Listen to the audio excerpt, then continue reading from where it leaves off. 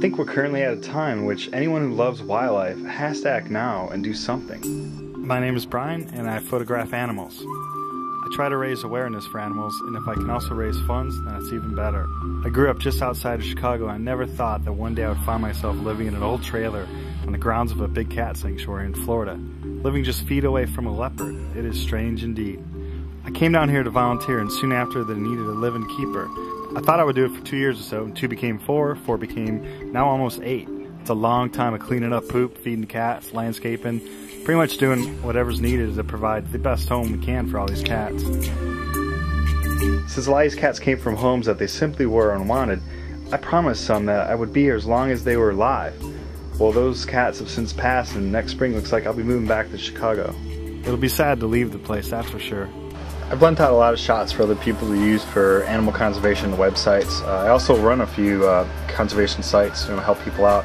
I also shoot short videos and shot over 100 of them, all with trying to convey people to appreciate what we have on this earth. Trying to help preserve habitat and animal conservation has become my passion. So why not use the internet and a huge popularity of all these free sites to help spread that message?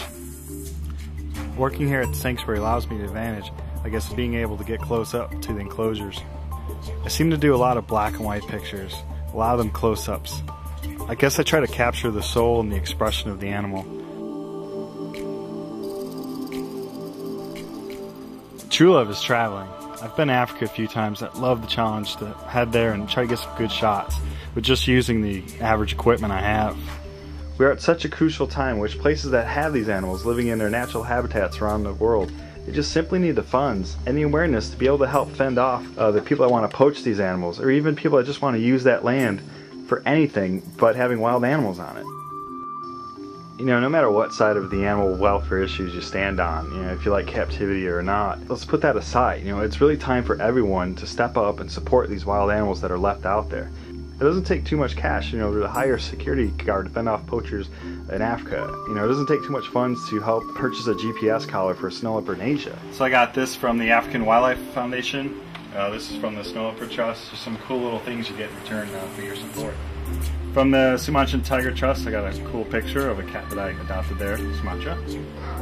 People ask me all the time, why don't you devote your time in helping out mankind? Well, I love animals, and truly, any good conservation program that you'll see, like in the Snow Leopard Trust or Lewa Wildlife Conservancy, in Africa, well, they have community programs attached to them.